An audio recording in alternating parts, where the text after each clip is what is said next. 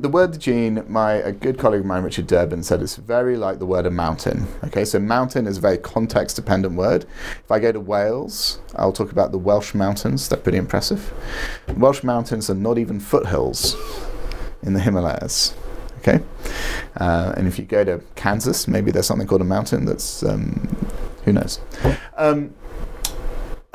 So the word gene it has these different definitions, but it's a word definitely used by scientists, and when two scientists communicate, normally they know the context about the word gene.